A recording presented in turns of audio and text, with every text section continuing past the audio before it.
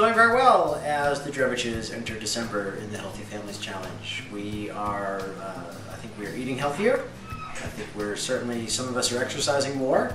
I have lost 16 pounds so far, which is very exciting for me. I think I still have some more to lose, and we will continue to work on it, but I think everyone's been happy so far. What happens when you eat really heavy, greasy fried foods or too much candy? You're really tired, right? You can't walk around. You gotta like lay on the couch. You can't do anything. You can't button your pants because you ate too much.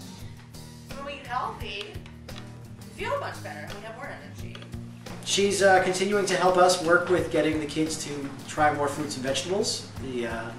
They have made some progress. They have been eating a little more. They've been a little more adventurous, but certainly her program of having them try one new fruit and a new vegetable every week, I think we have not made that yet, but I think some of the children will be on board with that in the months to come. But that's pretty great that you guys tried a lot of new things, right?